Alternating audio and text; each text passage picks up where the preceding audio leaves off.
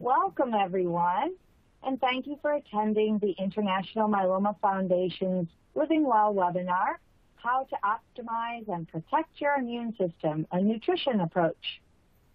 We're all hearing about how critical the immune system is for our overall health. What is the immune system and how can we protect it?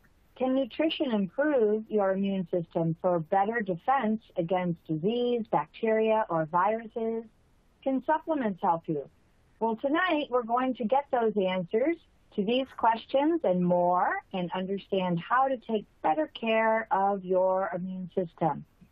I'd like to thank our sponsors for their generous support of tonight's call, Bristol Myers Squibb, Janssen Oncopeptides, and Takeda Oncology. Our speakers for this evening are Cherise Gleason, a nurse practitioner in the multiple myeloma program at Winship Cancer Institute of Emory University in Atlanta. She's also an adjunct faculty at the Nell Hodgkin Woodruff School of Nursing at Emory University and Chief Advanced Practice Provider for Winship Cancer. Cherise is a distinguished member of the International Myeloma Foundation's Nurse Leadership Board since 2008. Serving to educate nurses and patients and to improve the lives of those with myeloma. We also have joining us tonight Stephanie Boyea, and she is an experienced oncology clinical dietitian, also at the Winship Cancer Institute at Emory in Atlanta. Stephanie has been working with Emory's multiple myeloma program for the past 10 years, assessing the nutritional status and risks of patients with myeloma, as well as other malignant and pre-malignant blood cancers, as well as other cancer survivors. She provides diet education, nutrition counseling, and individualized dietary recommendations based on both patients' and caregiver needs. She has a bachelor's degree in dietetics and a master's degree in applied nutrition. So as you could see, we're very excited about our honorable speakers this evening and to have them join us on our call. I just want to remind everyone that we're very grateful again to our sponsors, Bristol Myers Squibb and Janssen and Oncopeptides and Takeda Oncology. And now it's my absolute pleasure to introduce Cherise, and would you please begin? All right, thank you so much, and thank you for joining us this evening. Today we're going to talk about optimizing the immune system, and how important is that? One, myeloma is a disease that impacts your immune system, but also if you look at all of our new therapies that we have, how we're manipulating those, right, to work for you to help target myeloma cells. And we're not going to really be talking about those treatments, but it really all comes together. I've got Stephanie joining me today, and she's somebody I go to all the time. So we're going to have this interactive between the two of us, and you'll find that I'm going to ask her questions that patients ask me as we go. So we'll talk about diet and supplements and nutrition, and talk about COVID and how that has come about and some of those things this past year, as well as food safety. So the first thing, I'm going to walk us through our immune system a little bit. And Stephanie was nice enough to put these slides together and starts with an analogy that compares our immune system to a castle's defense, right? So you have a castle, you have those safeguards, so people you don't want to get in, right? Like a moat, like the door, the drawbridge. I know, I called it a door. The drawbridge, and then your soldiers. And so when I think of our immune system, you have this whole army within you fighting, and their whole sole purpose is to stop intruders from entering. And so we're going to walk through that a little bit, and what does it mean for us, but what does it mean for you with myeloma as well? And so if you think of the immune system, we have what's called an innate immune system. That's that quick to respond. It's non-specific, so they just target everything. Their total goal is to stop intruders, like I said, and they just attack. And they also look for rogue cells that aren't supposed to be there, because our immune system is very complex. And we all might have that circulating abnormal cell or a circulating cancer cell that your immune system actually takes care of. But with cancer, and especially myeloma, you get this overproliferation of those cells that it just can't handle. So quick to respond. Then you look at the adaptive immune system, and that's also called the acquired. And that's where we think of T cells and B cells. And right with myeloma, a cancer that impacts your B cells, comes into play. So these cells target in a little bit different way. They're a little slower to respond, but they're very good at remembering. They have these memory cells as well that remember. So if that same pathogen comes in again, they can remember, and you won't maybe have quite that same response that you had before. And so their whole job is to work together in this complex system to take down abnormal pathogens, right? So what is our body's defense? You think of our skin. That's your first line of defense. The skin is the largest organ that we have. You think of mucous membranes, your lung linings, your stomach lining. You've got acid in your stomach to kill abnormal things. Interesting, IgA is housed in those mucous membranes. So if you are somebody that has problems with your IgA, you could have problems with that part of your immune function as well. With myeloma, you get this overproliferation of cells. Plasma cells become B cells. You have an infection or a virus, and they release these antibodies to go attack. And so it just doesn't work that way necessarily for a myeloma patient. So the other thing with your immune system is you can have this inflammatory response. And for a lot of older people as well, when your T cells stop working as well, you can have more inflammatory. And you can have these responses to dietary and environmental changes as well. And what happens with this is the body then produces free radicals. And high levels of free radicals cause more inflammation. And it just simply isn't good for you and causes increased stress. And you think of foods, and Stephanie, you can help me out a little bit here, but I think of the foods that you should avoid that release more free radicals are things like alcohol, high sugar, so that high glycemic index kind of foods, processed, right? Mm-hmm. And so those are the things. So frequently, patients will ask, well, I've got the Dex belly, right? As we age, we also put on our weight around the middle. And so I'll frequently tell patients to eat, to avoid a white diet. Does that make sense in these circumstances? They say they want to avoid the white diet? Is that what you said? Processed, white foods, white flours, white rice, things like that. Yeah. Yeah. So in some ways, yes, that's certainly pertinent in terms of, when we're trying to help with keeping the body satiated, those white refined carbohydrates are going to be processed much more quickly, which then is going to spike someone's blood sugar that is probably on, if somebody's on dexamethasone, they're often going to have more exacerbations in their blood sugar spikes. So by avoiding those white refined, carbohydrates, they are going to have better control of the blood sugar, which of course, if their blood sugar is higher, it increases inflammation. So it is a good thing to kind of try to implement, but I also, there are other ways and tactics to kind of help combat all of that as well. And we're going to talk about that a little further down. Okay. So what are those things that influence our immune system? So we know things that can weaken it. Smoking, it's just never good. So there's no positive around smoking. Can't sugarcoat that. Certain medications, we know chemotherapy, steroids, right? High dose Dex, any Dex, makes you more compromised. Multi-drug regimens like we use for myeloma.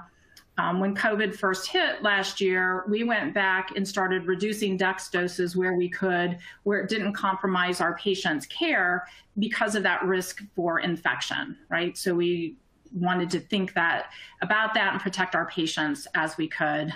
You think of age, you'll see in the talk, lots of things revolve around as we age. Other underlying medical conditions. So what other comorbidities might you have that could impact your immune system. So things like diabetes, obesity, other autoimmune disorders. And again, myeloma is a cancer that impacts your immune system. So definitely that. We know that pregnancy can also weaken your immune system, malnutrition, and excess alcohol. Now, the things that strengthen us are sleep, right? And, now we're over here talking about the DEX that weakens it, and then we're talking about how you need to get some sleep. But the fact is that we all do better with good sleep habits, and going to bed around the same time, having a pattern really helps. Activity. I mean, we all need activity. And, if you have chronic pain, sometimes that's a little challenging, but walking, swimming, stationary bike, those kind of things, activity really helps with boost your immune system. And managing your stress. When you're stressed, what happens? You weaken that immune system. That's a time, how many times have maybe you had a virus or a cold, and then afterwards, maybe you got a flare of shingles, or that's the time that a cold sore hits. So those herpetic things that are lying dormant when you're stressed tend to come out. And the other piece is keeping that quality, balanced diet.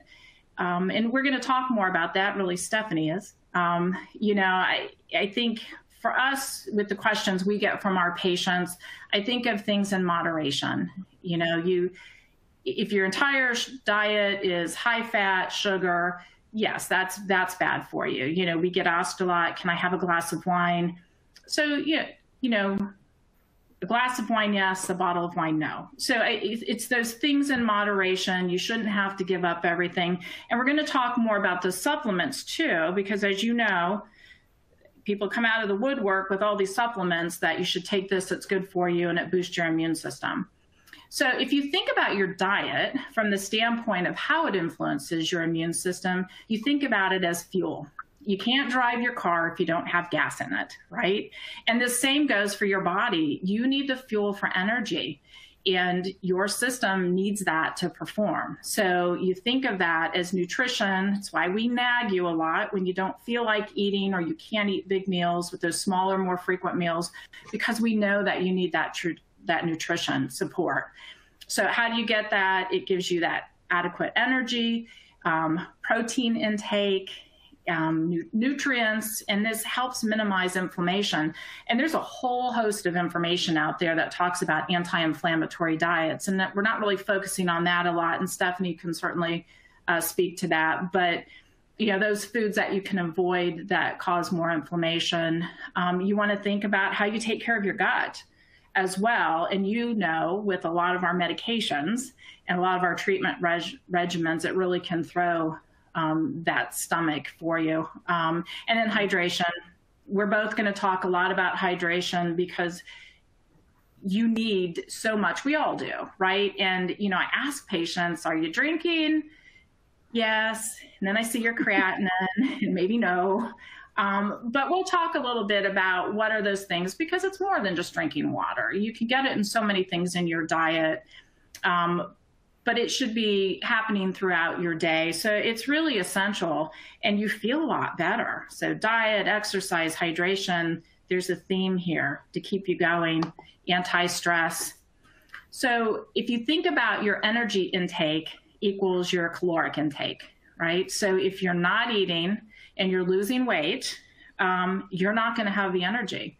And that's where fatigue takes over.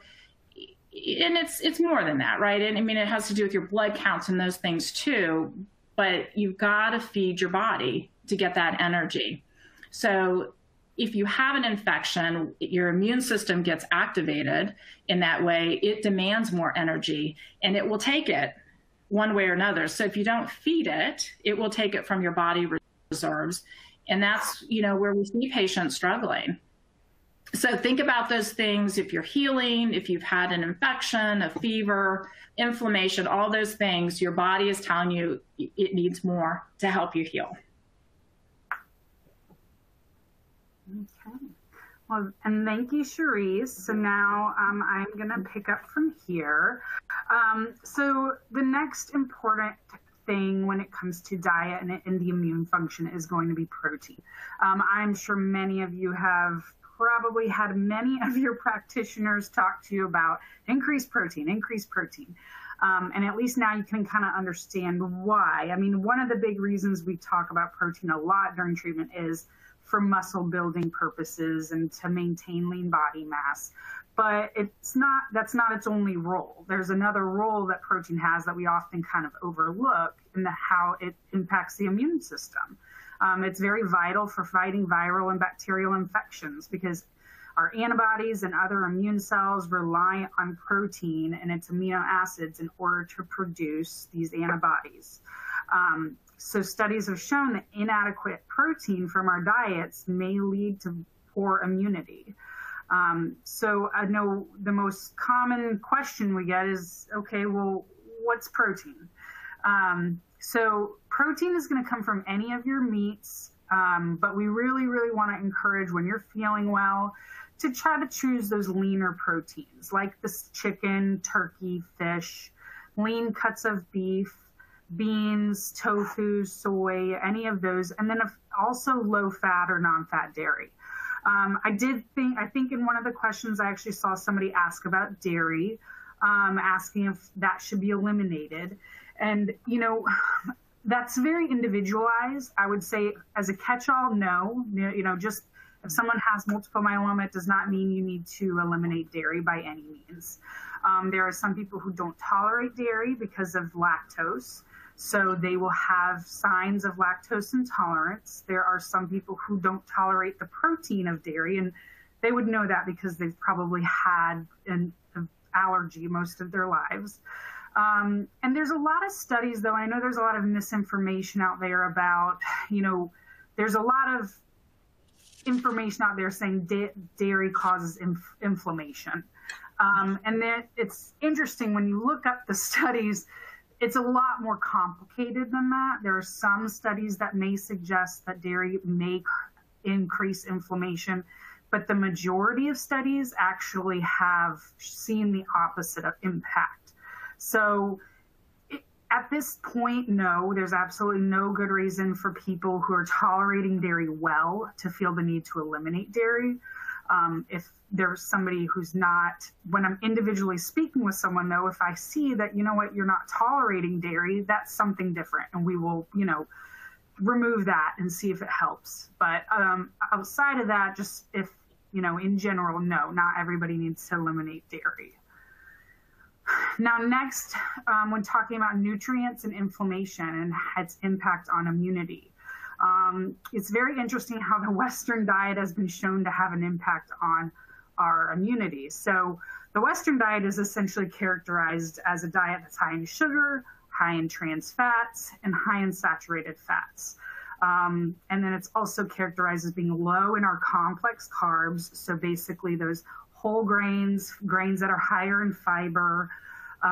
It's low in micronutrients. So what that means is it's low in vitamins and minerals, things that are essential, and then low in polyphenols, which are shown to be anti-inflammatory, as well as omega-3s, which is a type of anti-inflammatory fat typically found in fish, but also walnuts and other foods as well.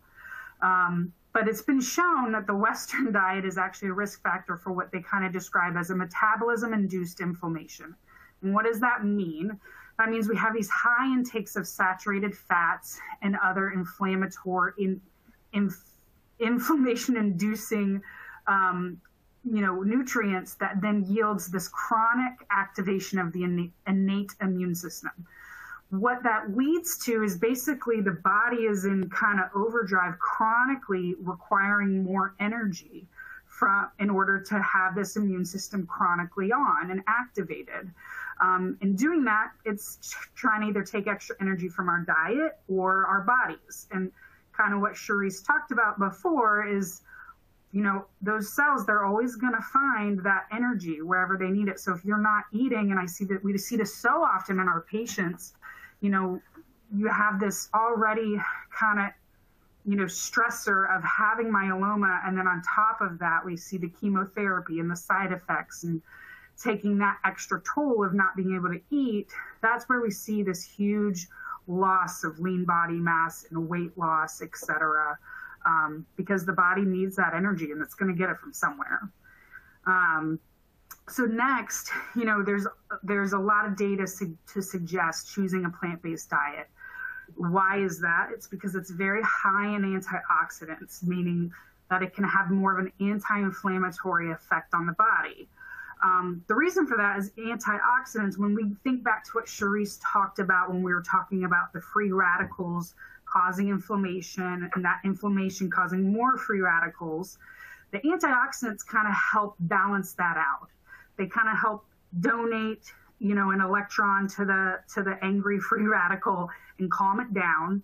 And so that's where this benefit of the plant-based diet, high in fruits, vegetables, whole grains, beans, nuts, seeds, that's where we see that. And a Mediterranean diet, it's interesting because when we talk to people about, okay, you want to implement a plant-based diet, I think most of us picture a vegetarian diet, no meats at all. And in reality, the Mediterranean diet is majority plant-based. It's the large percentage is plant-based, fruits, vegetables, whole grains, all of those things, with small amounts of fish, poultry, as well as even some red meat, but it's much more occasional compared to what we see in the Western diet. And also it's associated with reduced risk for heart disease, cancer, Alzheimer's. There's lots of potential benefits outside of just the immune system. Next, like Charisse said, let's talk about the gut and all the damage we do to that gut during treatment. But the gut health is found to be important because we know the majority of the body's immune cells live in the intestine. And that's something that has just been so overlooked until recently. The gut bacteria actually produces something called short-chain fatty acids that actually help protect cells in the colon and may help protect against inflammation throughout the entire body. So that just goes to show how important that gut bacteria is. How do we maintain that good, healthy gut? Including probiotics. Those are those good, beneficial live bacteria. You can get that in food. You can also get that in pills, forms of supplements, which could probably have its own entire hour-long presentation on. But in terms of food, we really always try to push food before supplements. So you can get beneficial probiotics in yogurt, kefir, which is almost like, I really recommend that for people who don't love the texture of yogurt. A lot of people, if they say, oh, I don't like yogurt, usually kefir is a good, and I don't even know if I say that correctly, but that's how I say it. It's a good way to get that yogurt drink in because it's a thinner version of yogurt. Then there's kimchi, miso, tempeh, kombucha, sauerkraut. There's lots of other options in order to get the probiotics in. You also need prebiotics, which are your non-digestible fibers that help the gut grow the good beneficial bacteria. So you need both. You can't just have one or the other. You need those really good, healthy foods that are going to help feed the good, beneficial bacteria. And I've listed some of those, but the artichokes, asparagus, bananas. Essentially, if you have a diet that's high in fruits, veggies, whole grains, you're going to be getting these prebiotics in. Stephanie, and we've got a ton of questions. I'm going to let you finish up this, and then we'll maybe go through some of these questions. But the probiotic, what about when a patient is neutropenic? We get that question a lot. Can I take that, when my counts are low? And I know there are so many different types of probiotics. So that is a very good question. And I honestly think we don't have an answer yet. So, I mean, I know that I personally end up going to my individual teams, depending on the patient. I know I go to you, depending on the patient. If somebody's counts are low, I know, first of all, I really try to weigh the benefits and the risk. There's always a potential risk because we really do not know. That it's kind of interesting when it comes to probiotics. It's as if the market has really gone far ahead of what we scientifically know and understand. So, I really try to kind of save it as a last resort personally, and really try to weigh the risks versus the benefits for that individual patient, and really kind of collaborate with the team on that. Because I think right now we just don't know. Okay. And I think That's a good reminder for everybody on some of those things that, it's just not clear. And, it's always good to go back to your healthcare team and ask them, because things do vary from, site to site. And, we may do something different than your team do. So it's always good to ask.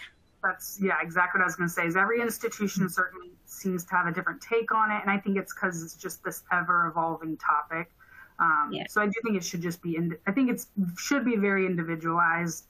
And then also the fact that I'm always trying to push food versus supplements when able. So I think probiotic sources of food is a good place to start, in those situations, since you're not getting such a large load of a probiotic at one time. Do you want to? Yeah, I'm going to go ahead and ask you a few questions, because you had a lot of questions around the protein.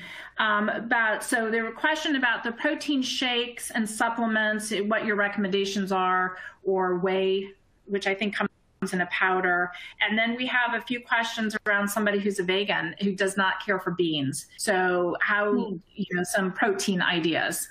Ooh. So I guess I'll start with first question was, you mentioned the whey protein, like basically about shakes and powders. And supplement, those things that you would recommend for people. So I absolutely, for most people, if appetite is good and someone's eating well, you can absolutely get by without a protein powder or protein shake. It really, once again, comes back to being fairly individualized in that scenario. But most people, I think, find that I am big on always have a protein drink at least on hand, because you never know if you're going to have a bad day and or just not feel up to making something that day, or somebody's not around to help you that day. So, I'm very big on, you at least need, if you may not need to drink every day, you may generally feel okay, but I always want you to have it on hand. That way you don't have any setbacks. In terms of what types, also very individualized. I really do try hard to talk to patients and kind of get their history of what have you tried, what have you liked about certain ones, what have you not liked about certain ones, how did you tolerate them, to really come to what is going to be the best option for them, because everybody's so different. But definitely the gold standard, honestly, is a whey protein powder. And where a form of whey protein has been just shown to be the most bioavailable, most well-absorbed form of protein, and has the most amount of research behind it. So if we have people, going back to that dairy question, if you can tolerate it, you don't mind the taste, and your GI tract tolerates it, I mean, that's usually the go-to for most people. Okay, and then you mentioned somebody who's vegan and doesn't care for beans. So how the protein source, and we mentioned tempeh here, right? I mean, that is a source of protein. Yeah. I mean, that definitely makes it hard. I mean, I would usually say it depends on if it's a preference versus my GI tract doesn't do well with beans. But I would say if it's a preference of I don't care for beans, I would definitely try to, tofu is an excellent source of protein, and or pea protein milk is an excellent source of protein. When it comes to, I mean, obviously you can do nuts are a great source. Quinoa is a great source of protein that's often overlooked. And the fact that it's a whole grain, but it's actually an excellent source of protein, and it's actually a complete protein where it has all the amino acids. So those are a couple ideas, but it's definitely, I can see the challenge with not caring for beans, how that would be tough. But in that situation, I would probably utilize some form of a protein powder, to kind of help fill the gap. Okay. I think we'll get to more questions. We'll keep going. Okay. So with hydration's next. Like Cherise said, we're all always, I don't even know the nice way to say it, but I'm sure people get tired of hearing us talk about hydration in clinic rooms. But it's so very important. It helps regulate the body temperature. When, for example, like if we have a fever, we see lots of fever, right? Our need for fluid goes up. It also aids for eliminating bacteria and other matters. And when dehydrated, the lymphatic system is less efficient. And the lymphatic system is responsible for helping to eliminate toxins and anything else that our body doesn't need. It helps eliminate it out of the body. So if it's not working properly or efficiently, and we're giving patients chemotherapy and all these extra drugs, it's all going to make everything kind of snowball, I would say. So it's definitely important to hydrate. And like Therese said too, you'll just feel, I tell people that so much, is like you would just feel so much better. Feel so much better if you hydrate. It's something we totally don't think, we definitely do not think about, but when you're hydrated, it makes a major difference. And I know a very common question is, how much fluid do we need? A very easy answer is most people need around 2 liters, plus or minus some is usually kind of the go-to answer.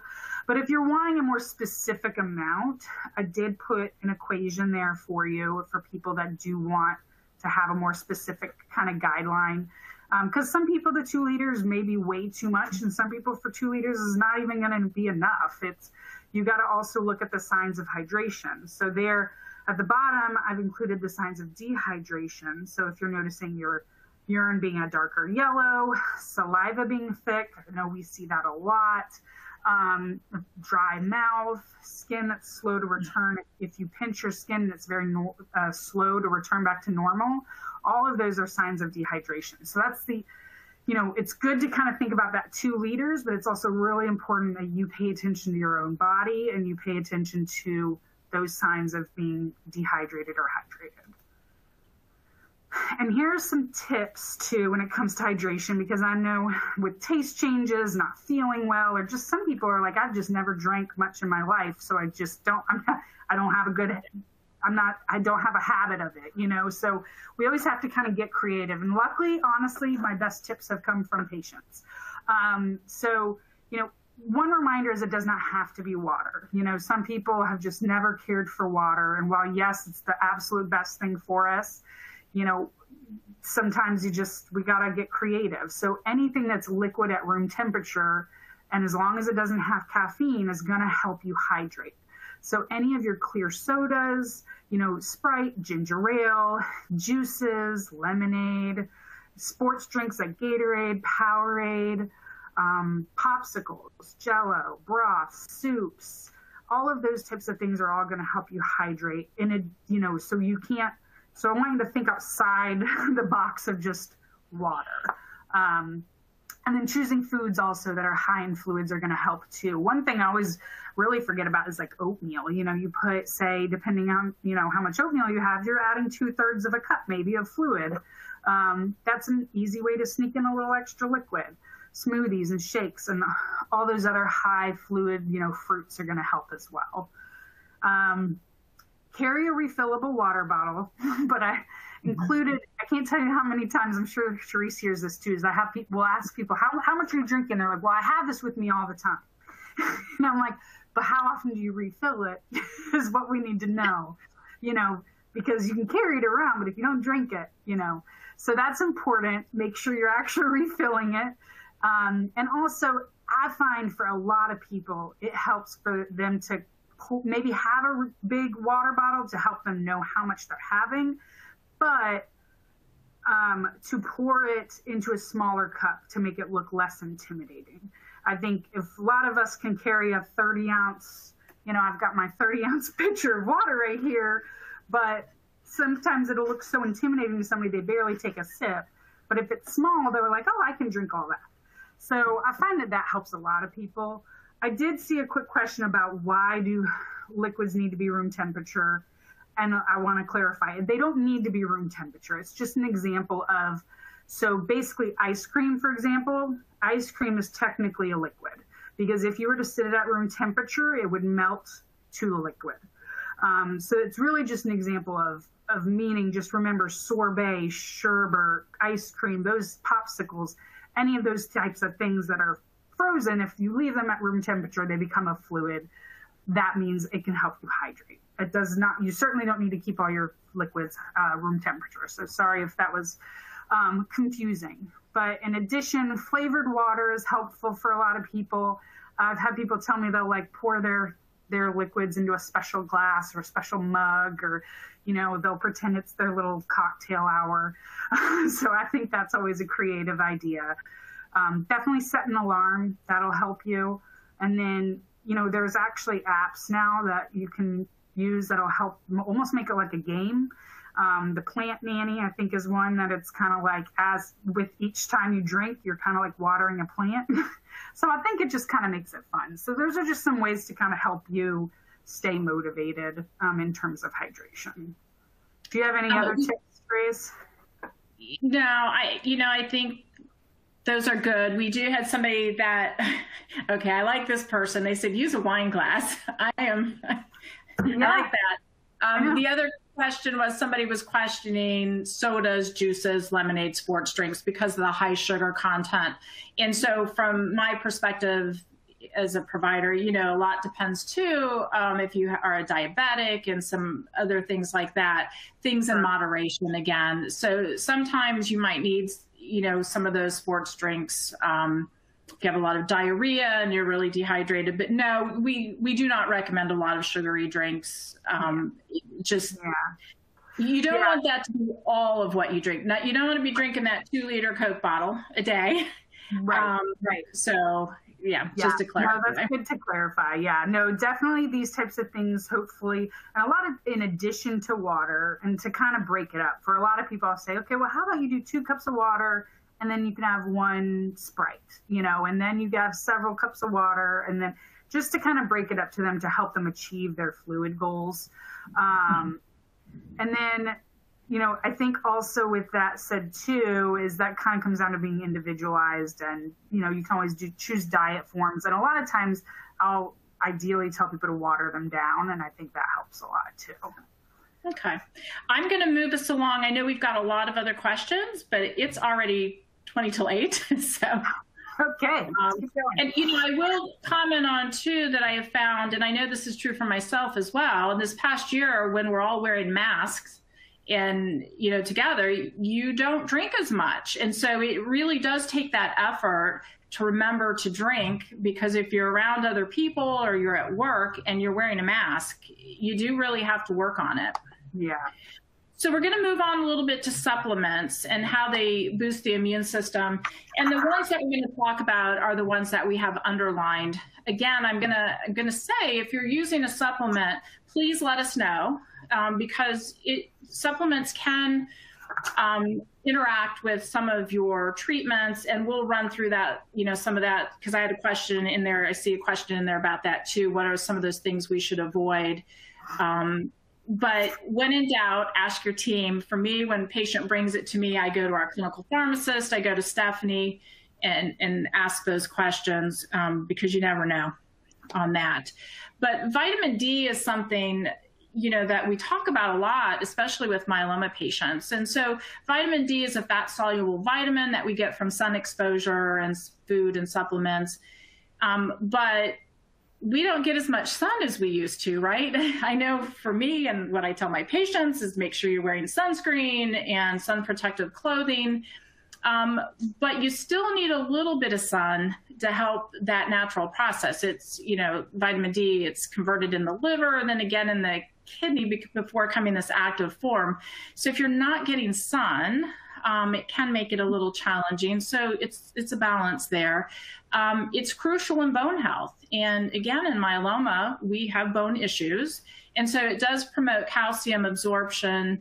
It helps play a role in osteoclast activity. And I'm going to talk a little bit more about that. There's some question about vitamin D on immune cells and their role in immunity. You know, with COVID, you know, there was a lot of recommendations, and I know from our critical care colleagues, they were recommending vitamin D and giving vitamin D in COVID patients. So there is something to be said for that from that immune perspective. You know, low vitamin D can cause fatigue. We see vitamin D deficiencies all the time, right? Older adults, limited sun exposure, darker skin, so more melanin in your skin. you see less sun absorption in there. Fat, malabsorption, obesity, and people who have had gastric bypass as well. And there was a study that demonstrated that the prevalence of vitamin D deficiency was actually greater in African Americans versus whites, but African Americans had lower rates of fractures and osteoporosis. There's a question about what is the optimal vitamin D level. And I know years ago, your primary care, everybody was getting thrown on high doses of vitamin D. And then our recommendations backed off a little bit. And so, it's something in myeloma that we should monitor, whether it's us, your primary care, or your endocrinologist. Somebody should be looking at it. And one of those reasons is because many of you are on bone agents, right? So vitamin D, if it impacts your bone health and osteoclast activity, let's just talk about that for a moment. We all have normal bone remodeling. So you have osteoclasts that break down bone, and then it puts it in the system for reabsorption. And then you have osteoblasts that come behind to rebuild bone. With active myeloma, you get the osteoclasts breaking down bone, but you don't always get that rebuilding osteoblast behind it. And that's why you get bone lesions, you get fractures, and that's why we give bone agents. So that Someta, pamidronate, denosumab, for you. Now, when we give you those agents, it drops your calcium levels and drops your vitamin D levels. And so most of us, when we start these drugs, we do put you on a vitamin D supplement, just an over-the-counter vitamin D, and should monitor your levels. And we forget sometimes. And for some patients, they need to be on a vitamin D and calcium supplement as well. There are some contraindications with calcium supplements, so it is something to talk to your team about whether you need to be on a calcium supplement as well. But it's just something to think about and for us to look at as well. We used to do a lot of bone density scans. It doesn't tell us anything about myeloma, but it does tell you about osteoporosis, and so those thinning of the bones.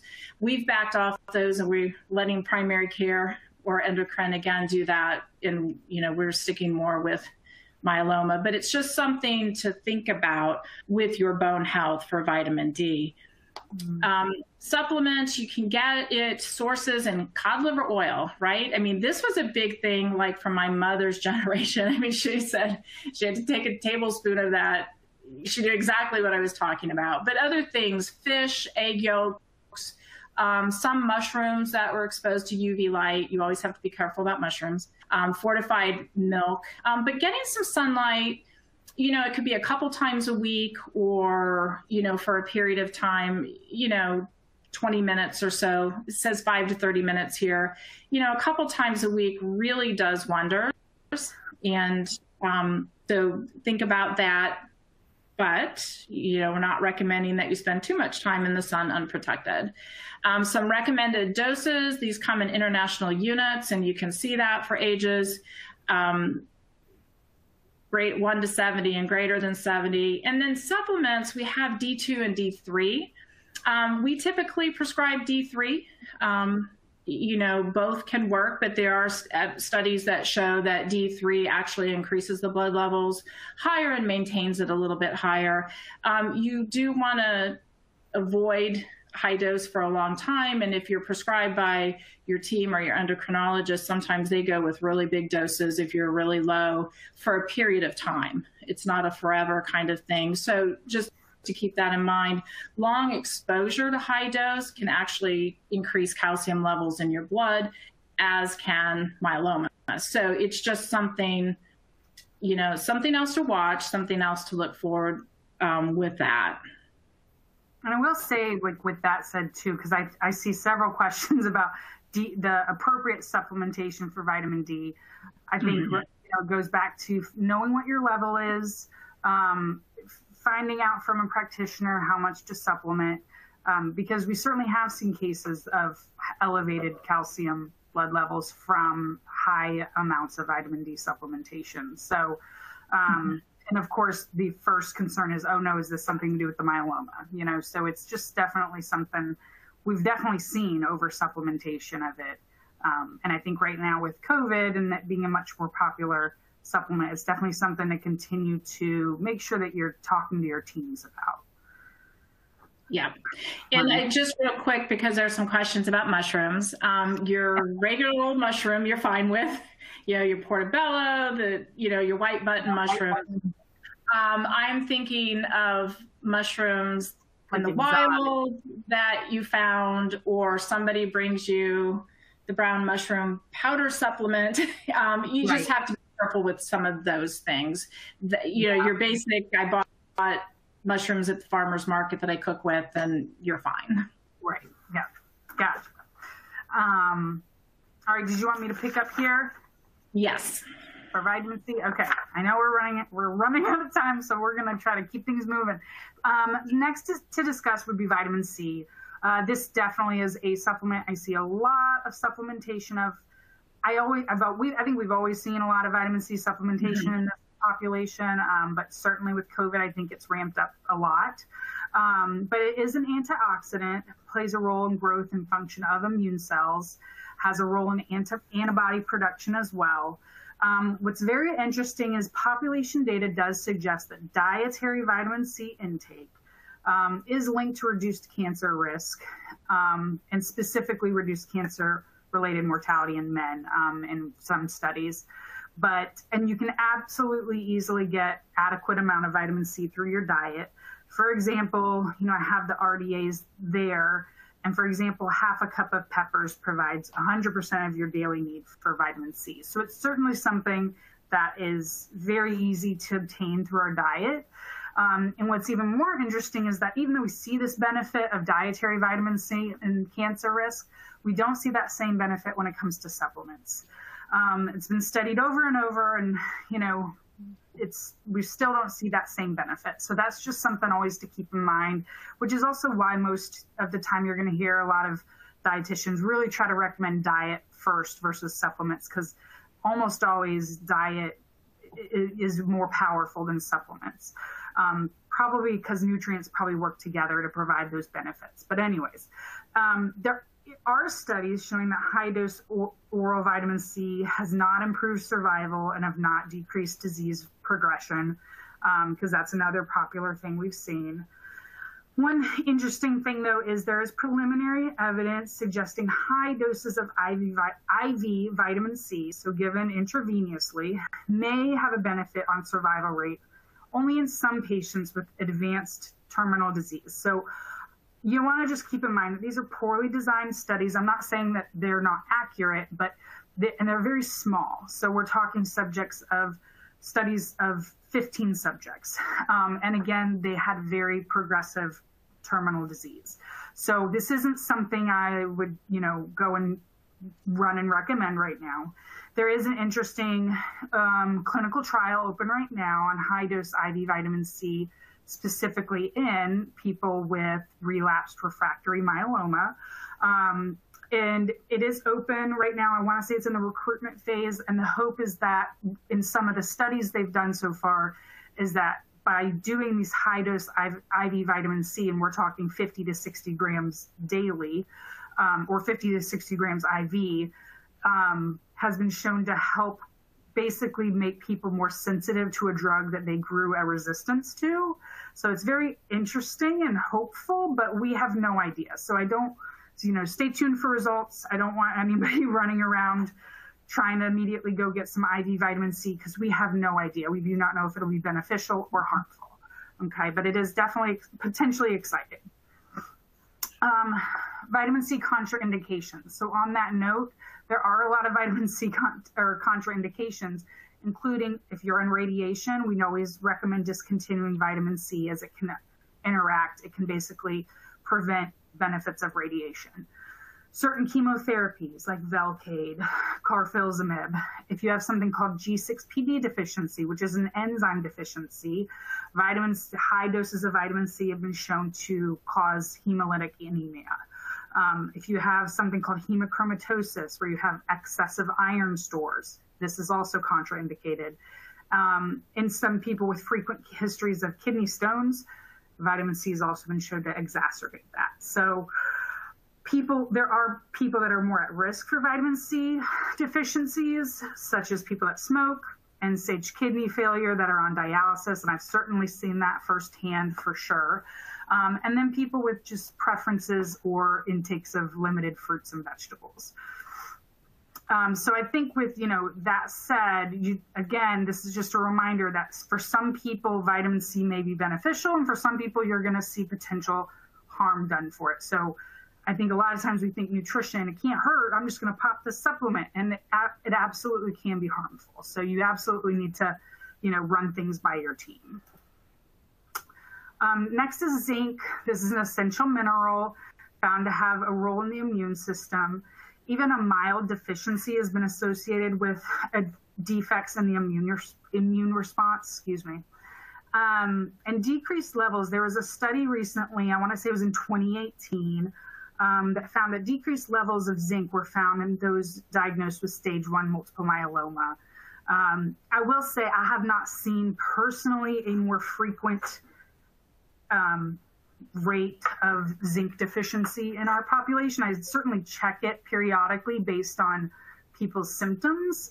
Zinc deficiency symptoms would be altered sense of taste, which of course now with COVID, that makes things more complicated, but that we see a lot, or decreased appetite, we see a lot with zinc deficiencies. So often we'll check it, but I won't say that I personally have seen it more frequently in this population. Now, it has antiviral properties. I think we've all heard probably that it plays a role with the common cold in helping decrease the severity of symptoms if taken immediately or how quickly it's taken.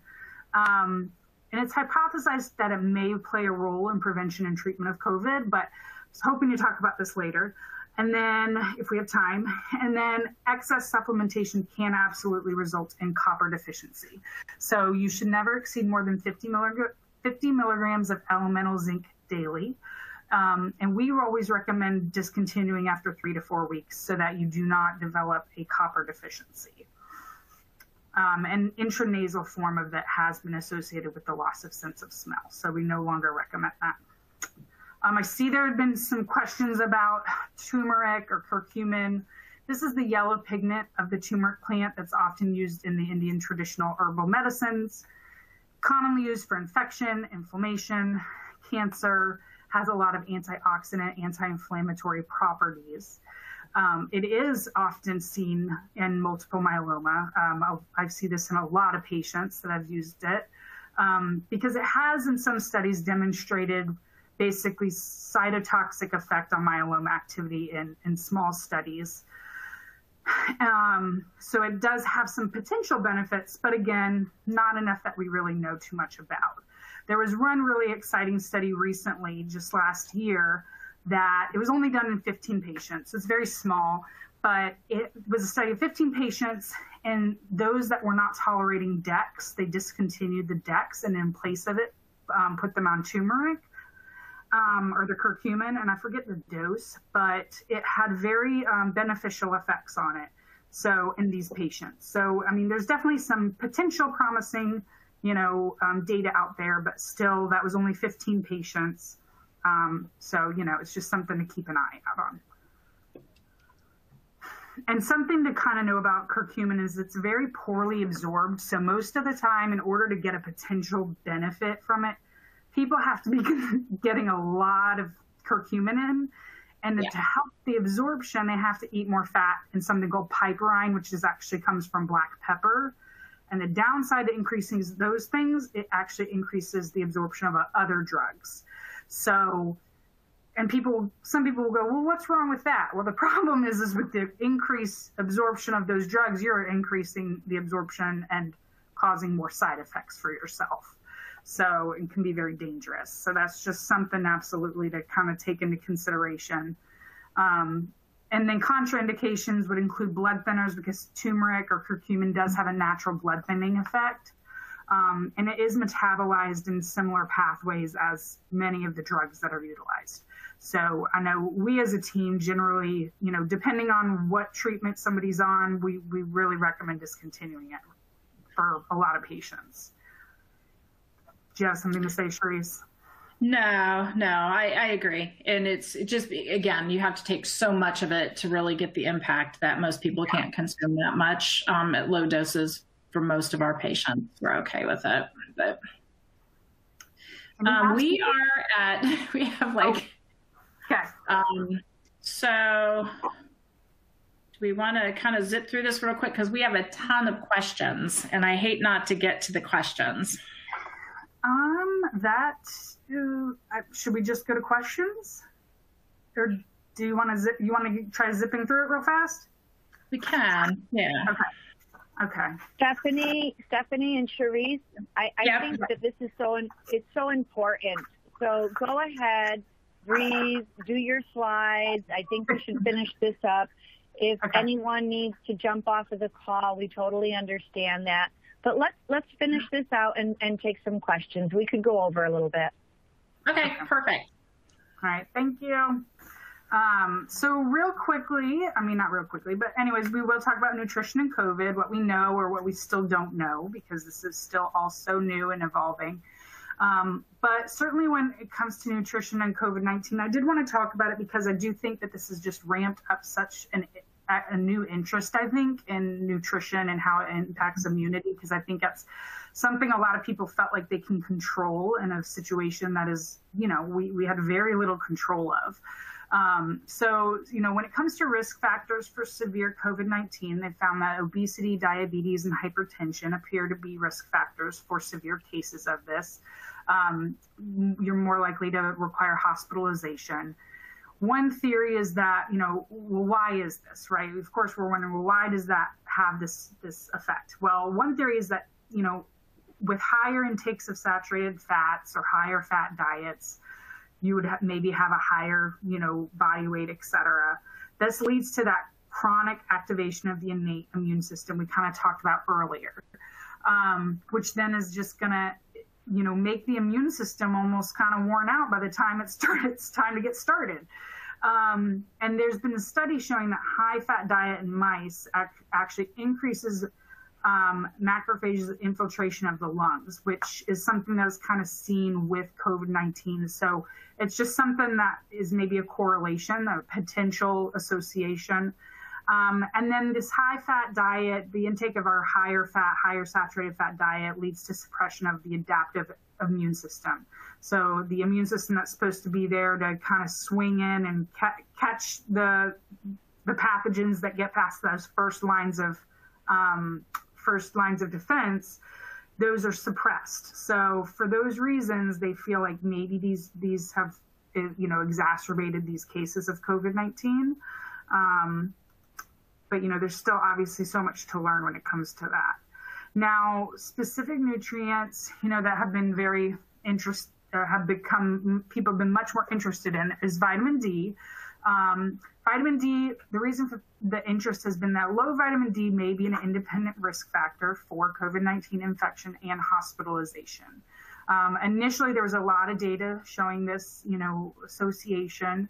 However, with time over these last several months, there seems to be a little bit more conflicting data. And I think this probably goes back to what we talked about with vitamin D before, is I think a lot of times do we even know the right vitamin D level for everybody? We probably don't.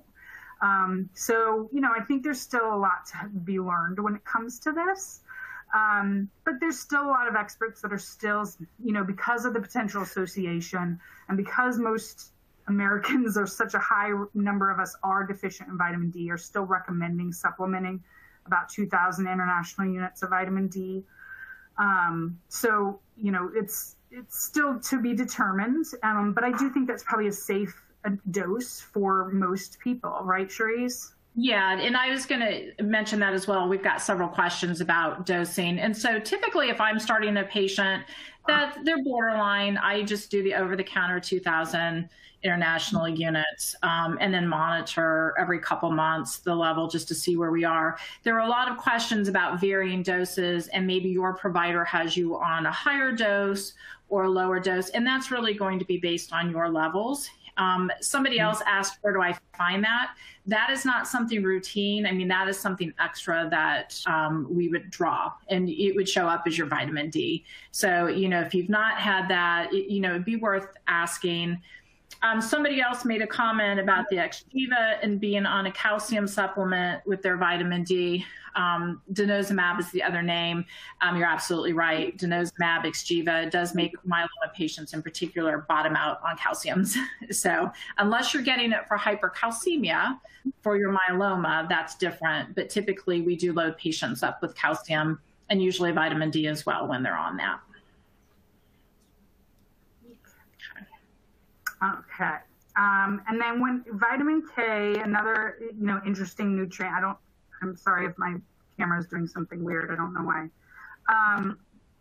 Is that vitamin K levels have been, they found low vitamin K levels that were significantly associated with a poor prognosis.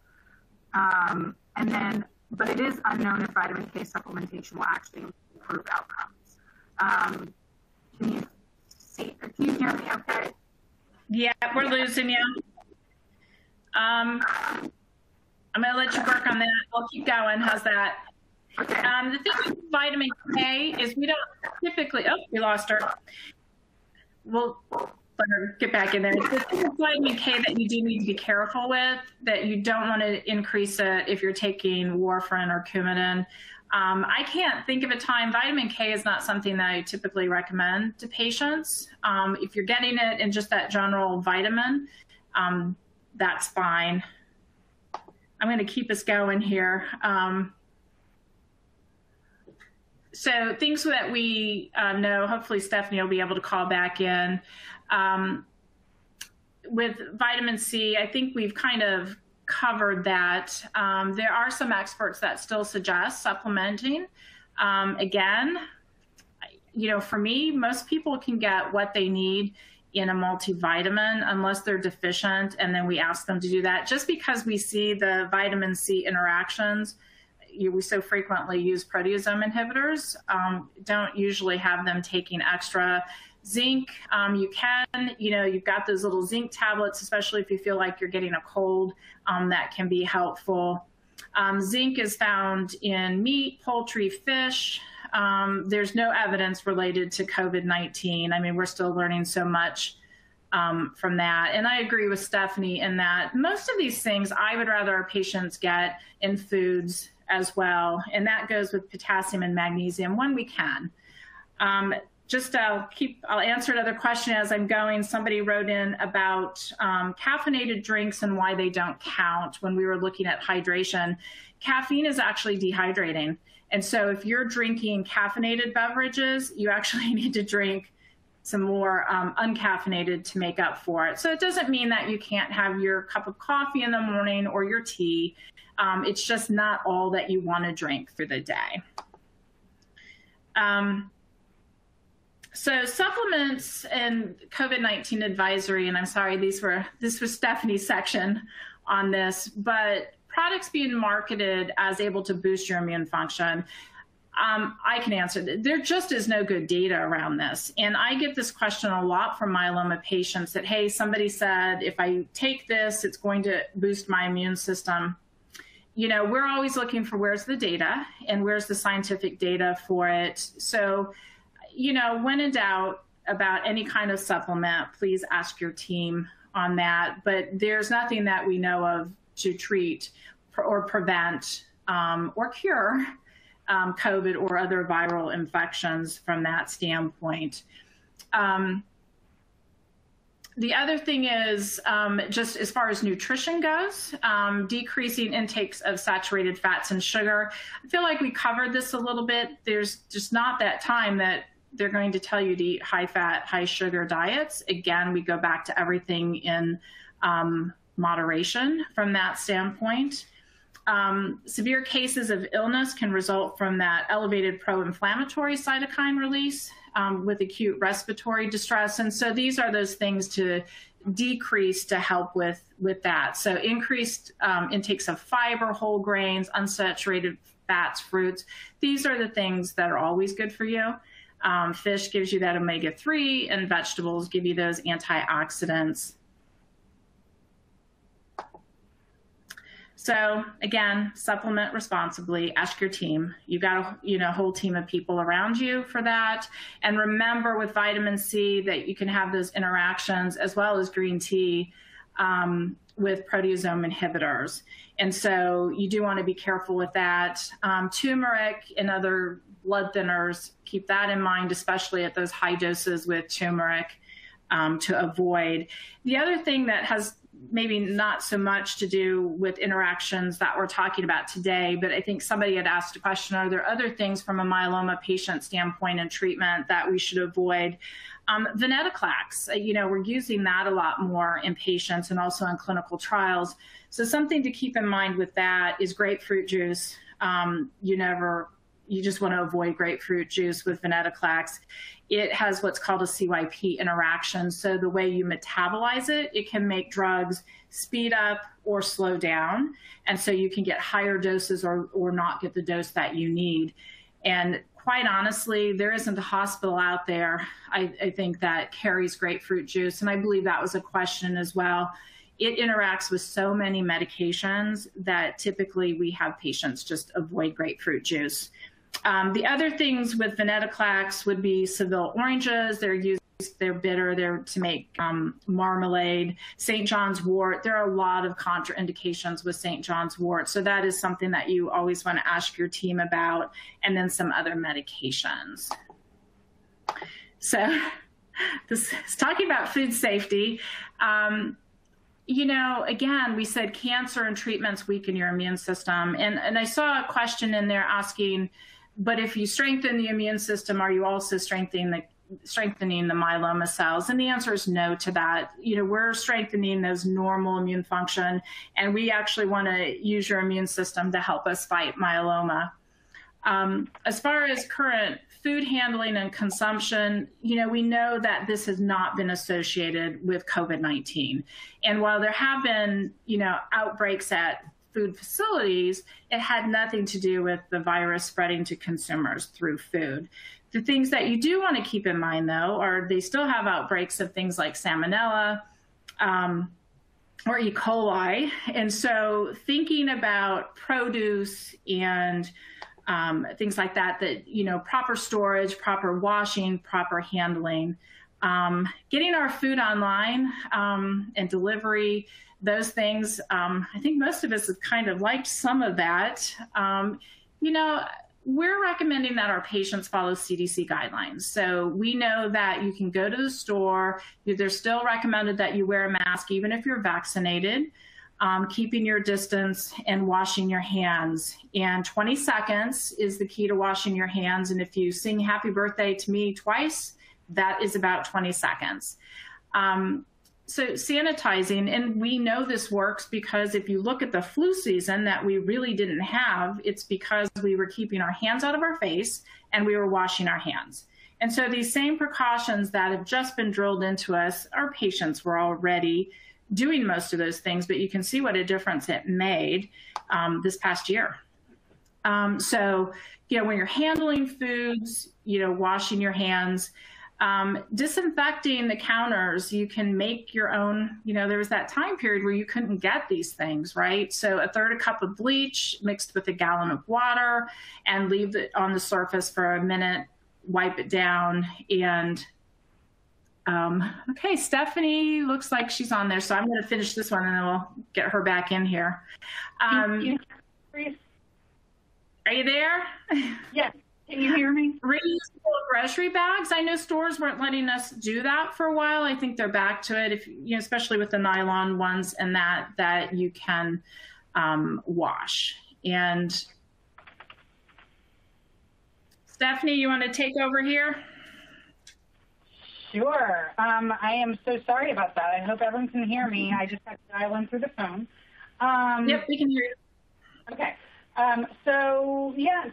I think this kind of just reiterates a lot of what you have already discussed in regards to obtaining food safely with takeout and pickup.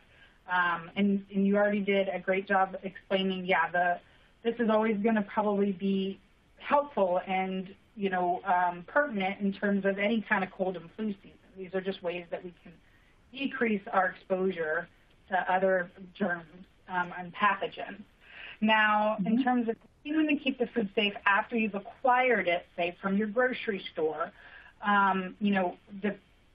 this is very important. I always kind of, just think we overlook the importance of this, but in general, our food is very safe. But once we get it home, I think we as consumers, forget about our own responsibility of keeping it safe. So what can we do to keep our food, safe once we have it? First of all, clean your hands and surfaces often. Make sure you're separating, so never ever, allow raw meats or raw poultry, etc., touch fresh produce, particularly produce that you're not going to cook. So as that's, one of the leading causes of foodborne illnesses is when food has touched each other. I would say I most commonly see this probably at the grocery store, like people buy some meat and they'll put some like lettuce on top of the meat in their grocery cart.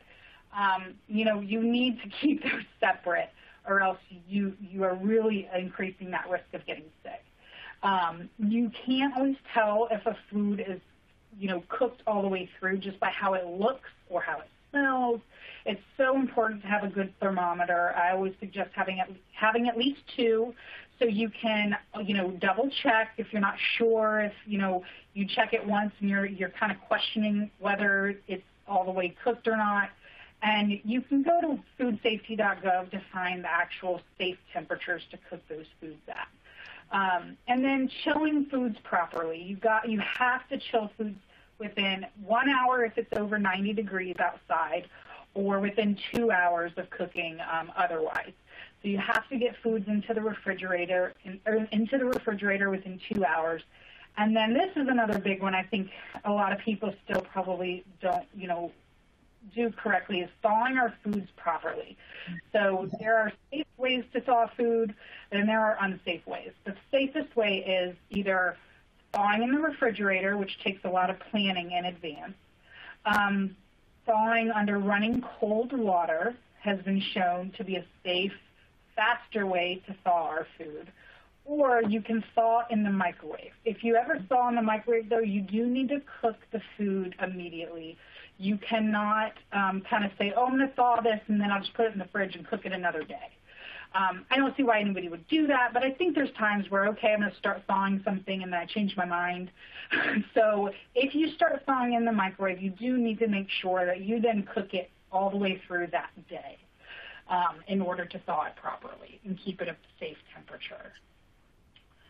Next, this is just kind of a modified chart summarizing the FDA's recommendations for cancer patients.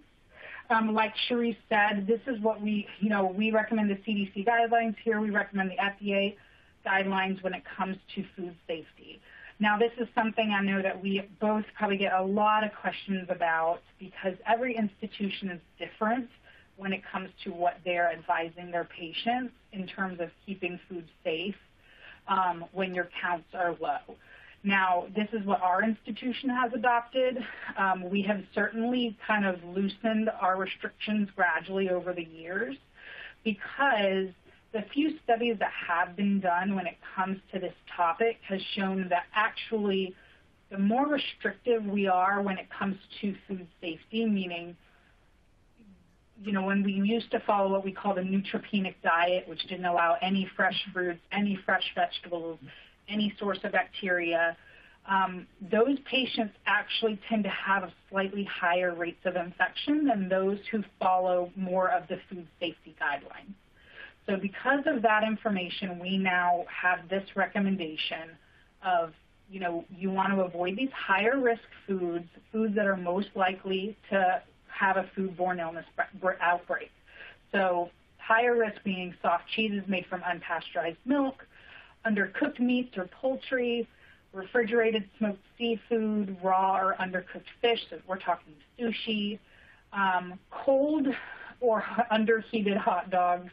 So yes, you can have hot dogs, but they need to be reheated and they need to be steaming hot. Cold cuts, unfortunately, are not recommended because they are higher risk for listeria. And we actually did, I want to say in this last year, have an outbreak of listeria in lunch meat. So if you want lunch meats, you want to make sure that you want to cook them. So I always suggest doing something like a hot ham and cheese and just making sure that that ham gets like steaming hot. Or you do, a Reuben where you get that meat really, really hot. When it comes to eggs, we want the eggs cooked all the way through. And then when it comes to produce, we recommend here at our institution, based on the FDA's recommendations, that you can have fresh produce. It just needs to be washed under water for 30 seconds. Use agitation when you can to just kind of rub anything off that you can. But you don't need to use any sprays. You don't need to use any vinegar. You can use vinegar. You absolutely can, but, you really don't need to. You just want to make sure you're rinsing it, and it can be organic or it can be not organic. Either one is perfectly fine when it comes to food safety. And then lastly, higher risk are your raw or undercooked sprouts, meaning those kind of grass-looking sprouts, because the salmonella can actually be inside of the seeds, so you can't rinse those away. So if you're going to have sprouts, you have to cook them. Here are just a list of resources about food safety that I recommend everybody, take a look at, because again, I think, we a lot of times kind of take for granted when we do get our food, we then kind of forget to keep it safe once we have it in our own hands. So this is just a great resources that you can look up to especially look up, say, the safe temperature when cooking those meats, those types of things. That's where you can find this information. And in summary, okay, so let's go back to our first question is, can you boost the immune system, with our diet and our supplement? No, you cannot boost it, right? But does putting extra gas in the car make it work faster or make it work better? No. But you can support and optimize the immune system by giving it what it needs in order to work properly and to work optimally. So you need to feed it adequate calories, feed it adequate protein. You need to limit your intake of sugar and saturated fats. Limit or increase the variety of the vegetables, fruits, whole grains that you're eating. Make sure you hydrate. I certainly think it's reasonable for everybody to request a vitamin D level so that they can supplement appropriately. And then when it comes to vitamin C, again, because that is something that we just see so often, I think it can be done reasonably and responsibly during this time, say, or say during cold and flu season, those types of things. But it always needs to be discussed with, your whole team to make sure that there's no contraindications. Make sure that you're looking at your own past medical history. Make sure you're looking at your medications to make sure that there's no potential adverse effects of taking that. And then additionally, make sure you're staying active, make sure you're sleeping well, and make sure you're de-stressing and taking care of that mental well-being, because all of those things are important for, optimizing our immune system. Yep. All right. I think these are the references, and thank you so much for joining us. I'm sorry that we've just not been able to get to all of your questions, but we appreciate you joining us tonight. Cherise, you and Stephanie did an amazing job, and we're always so very, very grateful. This was truly a lot of information to absorb, speaking of absorbing all of these things. But I'm glad that we've recorded this webinar tonight so that all of you can listen to it again. Maybe some of the support groups can also do the replay at their meetings.